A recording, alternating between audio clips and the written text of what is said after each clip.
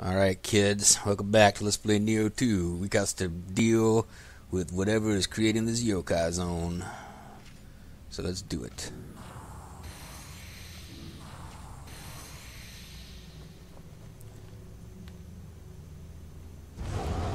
Oh, you guys aren't too bad most of the time. These guys aren't usually too bad. I mean, I could completely screw this up now that I've said that, but they're usually pretty good. Ow, like that, for example.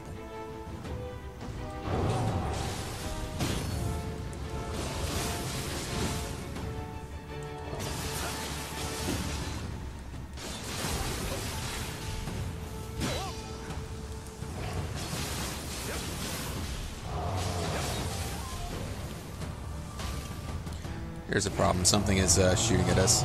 And that guy got all his ki back like a jerk when I took a break to heal. Because it was... Oh, it's you guys. You guys are here. Alright, well, whatever. I don't want to lose this one now. Obviously.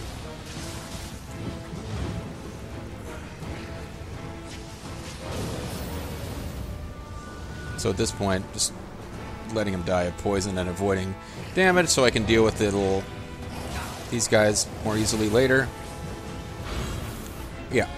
Is that... Oh, I thought he just died.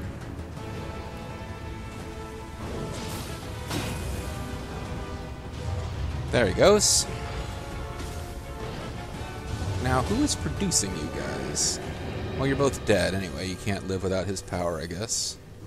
He was somehow producing you? I don't know. But no, that was important. I really didn't want to blow that fight because...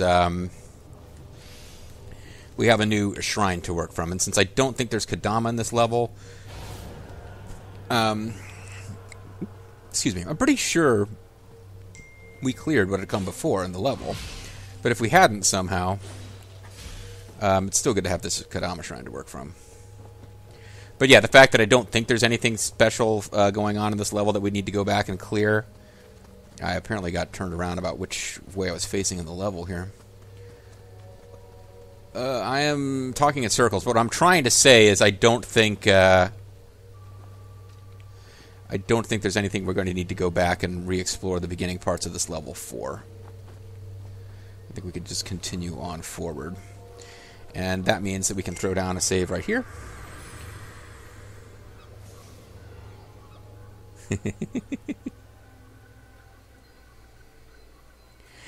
I know it's not exactly proper Let's Playing form, but I've got this text back and forth. But my sister is telling me about how my niece is becoming a Mystery Science Theater fan, and if you know anything about me, you know that I'm like addicted to Mystery Science Theater. It's just like adorable that my little 7-year-old niece is getting into that show. Alright, let's see if we can find a way to get up here and deal with that asshole. Because he will make our lives difficult with his ranged nonsense.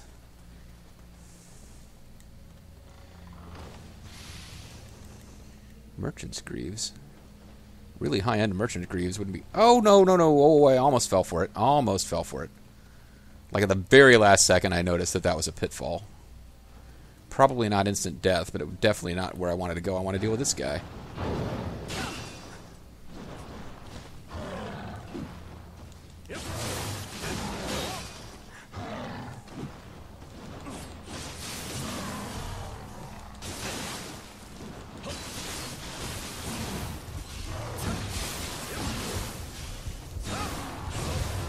There we go. That was actually pretty close. I almost blew that one. Because if I hadn't hit his horn when I did, I would have been in real trouble. I was getting too aggressive, and I hadn't set up any of my get-out-of-jail-free kind of stuff that lets you kind of be aggressive and get away with it if you're maybe not completely super skilled. Well, see, this would be a stealth kill if I can... Well, no, there's 2 enemies. No, there's only one. Never mind. I'm losing my mind. There's only 1 enemy here. I just decided to soldier through his stink attack, which probably wasn't wise, but...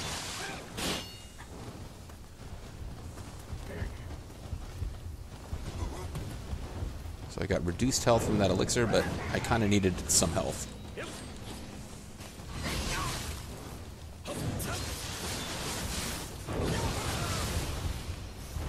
Okay. This room is almost certainly someplace I need to search. And when I say almost certainly, I mean I have no reason whatsoever to believe that this place needed to be searched. And it turns out that it really didn't need to be searched. Another one of you guys, a Kusarigama warrior.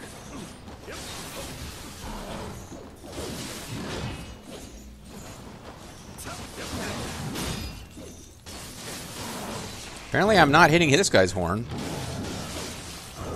Ever.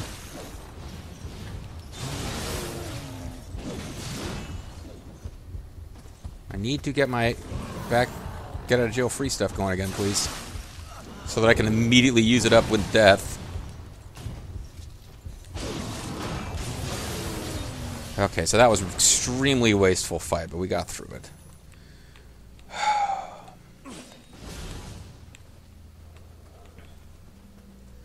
Used too many resources up there. And I'm really turned around about where we are, unfortunately. And there's a yokai zone ahead. This was that path up. Okay, I'm kind of figuring out where we were, at least. It does look like we're going to need to clear the yokai zone to progress. Certainly. Oh, there's a Scampus up here, it looks like, or sounds like. There he is over there. We got a Divine Branch. That's nice, I suppose.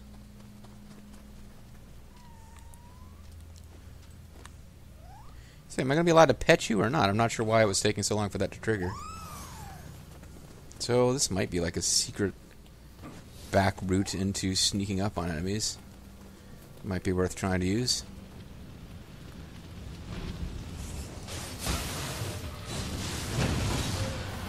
Ow.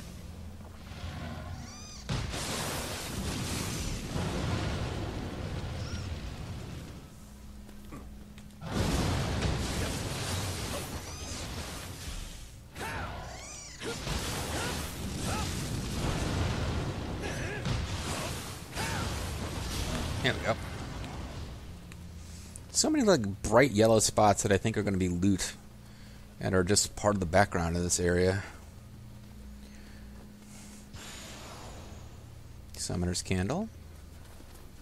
If that's a reformable item in the original Nioh, I found a place to farm those, and that was very useful. Because without the percent chance of automatic grave recovery thing, Summoner's Candles were really valuable in that game.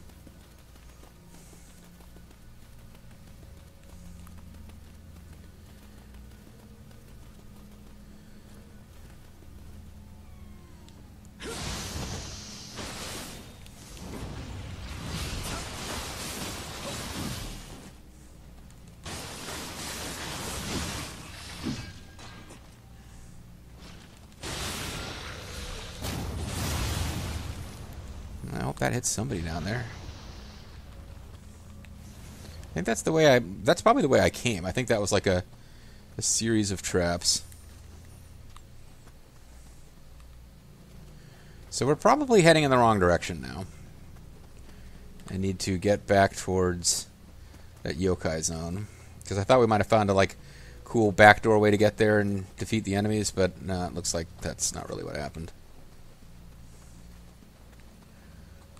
In fact, we turned ourselves around and got back to the beginning of the level. So if I come out here, there should be a shrine. Okay. Tempted to hit the shrine again, but we have cleared enemies. And it might be to our advantage to try not to bring them back.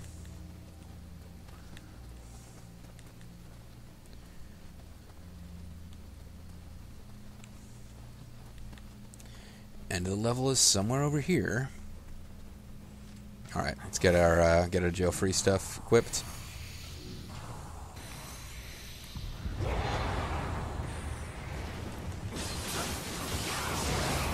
You're probably not the end of the level because you're too close to the beginning. But oh, there's one of those jerks is here too, the little flamey guys.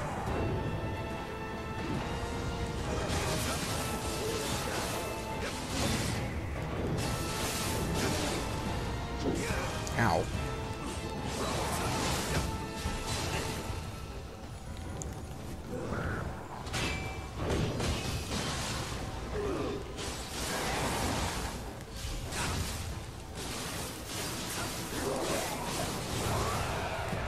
Okay. And I think my Scampus, if it's still around, no, it's not. I thought it might have been distracting this guy, because that would have been super helpful. But I don't think that's what happened. I think he just got out of range. Damn.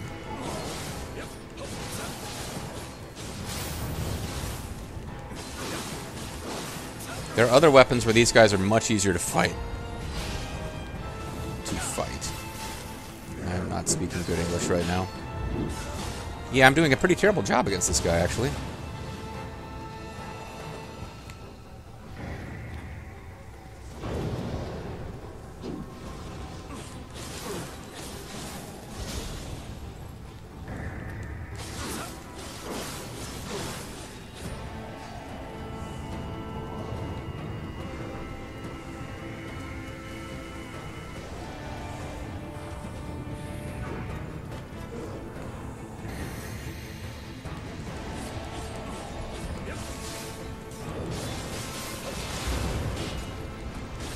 Great, it's some ranged jerk up there. This is not good. I do not want to die from fire damage. I need to get...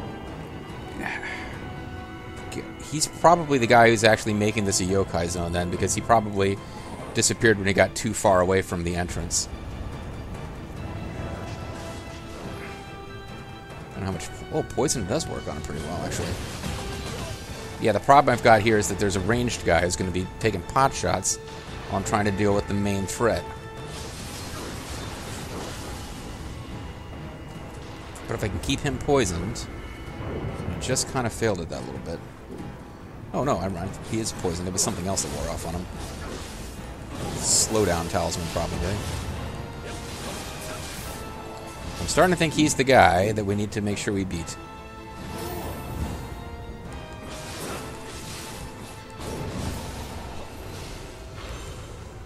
Yeah, we got the Magatama. Oh, he was the guy? Never mind, that. This was the end of the mission. I didn't realize that.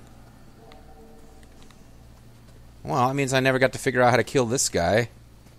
Whoever was up here shooting at us. Actually, it seems like it was fairly easy to get to him, too. Okay, this level is a little bit less involved than I thought. So we'll check and see if... Righteous Jasper. We'll have to check and see if we missed anything. As far as, like, when we leave the level, did we miss, like, locks or stuff? Because I don't think there was any Kadama. But, yeah, that's a fairly simple one. And it is done. This is the way.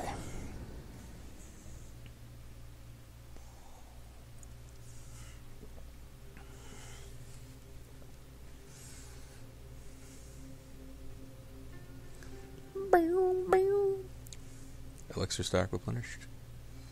Wow, thank you so much. This looks like it packs a lot of heat. The Magadama contains the power of Fire God, so I guess that's why it drew fire, loving yokai to it.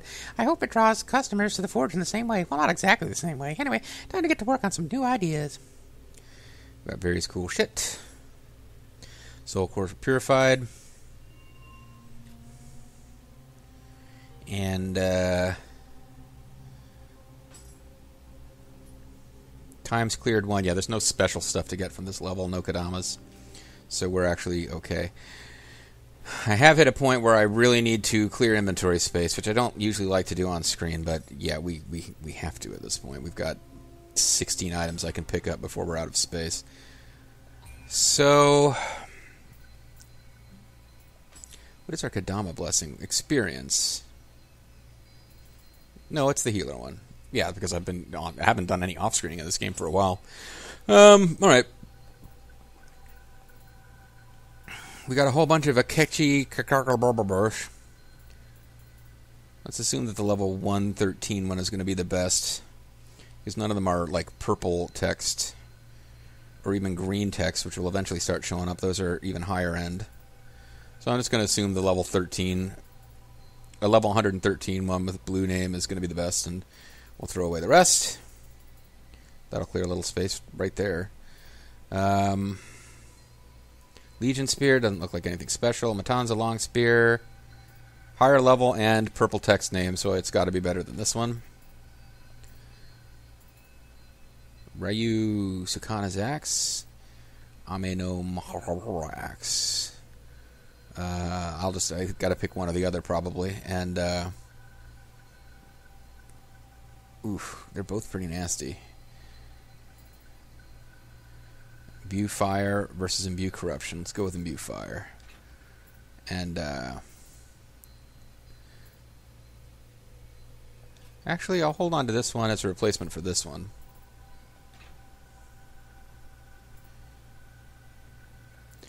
New Kasarigama, which doesn't seem to be anything special. There's a slightly better version of this thing that we hadn't gotten around to using yet.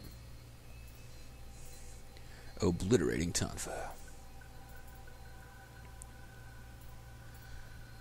7th Sword Tonfa.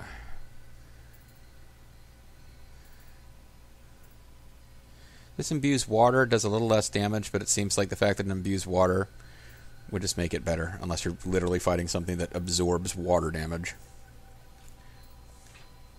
Better version of what we already had, so we'll switch. Echoing Thunder, Imbue Lightning, that's actually pretty cool. I gotta have a cool axis because that's the next thing I need to level up, bitches.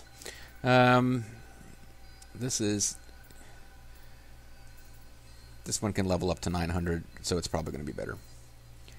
Evil Crusher Split Staff. Imbues Purity. I have a Zen Split Staff that imbues Purity. It's level 101. This is level 100.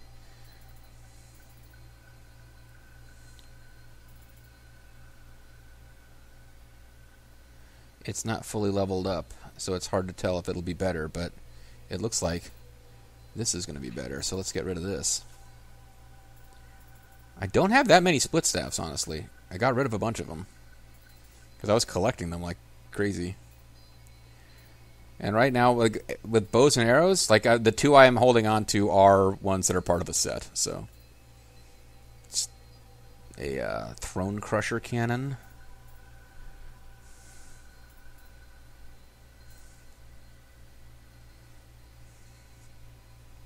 It's probably better than this. Certainly does more damage. Although auto-target weak point, let's see what that even says. Automatically targets enemy's weak point when you lock in enemy ranged weapons. Not affect enemies without a weak point. Honestly, that might be better. I don't know that I'm using it properly, and I don't even have it equipped.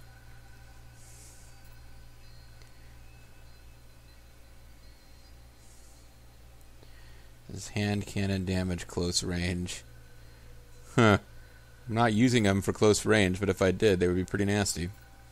I'd be set for nasty sensation. Mataza's helmet. This, better defense, but this gives me key. I'm going to hold on to the key one. Tiger skin helmet is not part of a set, so we are not holding on to it. This one. It is a better Oni Shibata helmet.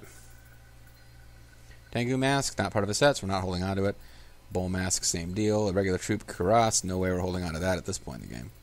We'd have to have some really cool stuff, and I'm not even checking. Life, Famio power, toughness. This is going to be better. It's got life boost and gold earned, and they both have the same toughness. Master Swordsman robes. No point in switching. One we have is at least as good, probably better. Tiger skin.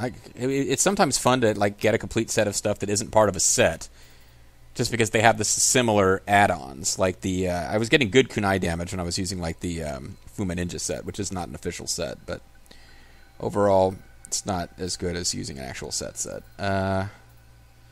Kintaro wins. This is a better overall piece. Kintaro stuff I think will give us damage boost with axe. It might be worth actually using when I've got the axe thing going. Damage bonus unarmored. C. But I'm not going to use... I'm never going to go around being unarmored, am I? Increase damage you deal in proportion to how little armor you have equipped. Well, no. Trading toughness for a damage boost. Probably worth it. Because even if you have armor equipped, you're getting something of a boost. It's just the less armor you have equipped, the more of a boost you get.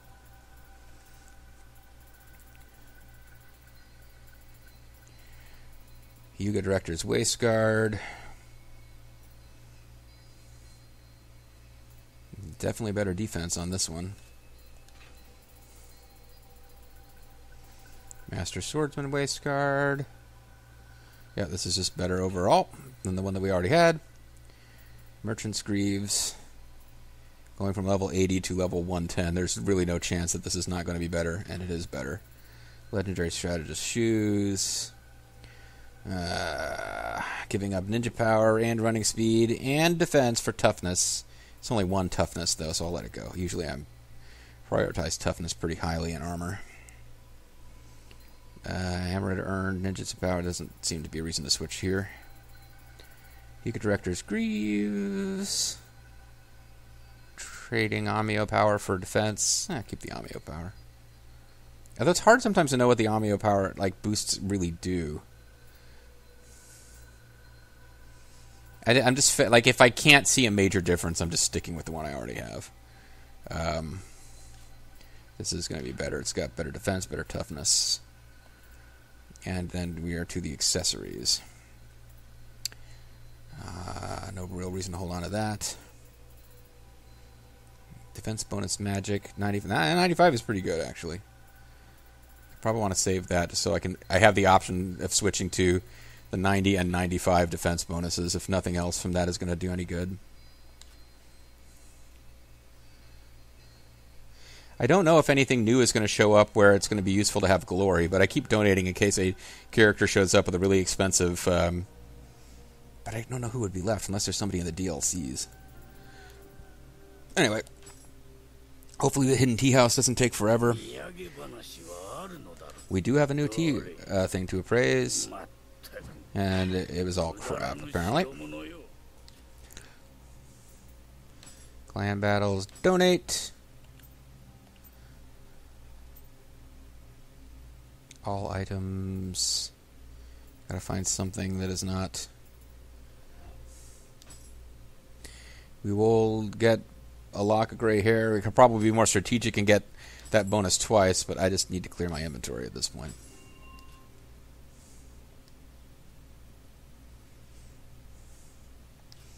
Let's go ahead and buy those other transforms, even if I'm not using them. We'll just see how much we have left after we've done that. So if there's something that costs like 100,000, I'll need a lot more glory. I liked her as a character. I'm getting way too much into telling you which female characters I like in these games, but the Kunoichi in the previous game...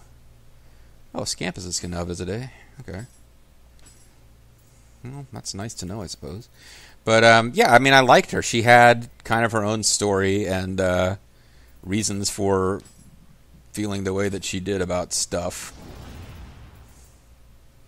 So we can turn into armored-up Akechi. We can turn into human-looking Katsuie. We can't turn into his, freaky yokai form, but I wasn't expecting that we would be allowed to. And, yeah, we do turn into his spider armor form, which we can kind of already resemble. Fuku, she was from the last game. So she's just kind of still around and not really connected to the story. And Mumio was... Yeah, we really only have two women in the story. Well, then there's Okuni. So Okuni and Fuku are not actually in the story. We really only have one woman in the entire story.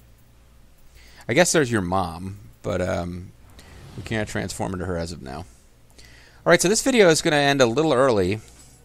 But I think that's okay. We've got a little bit more inventory space. And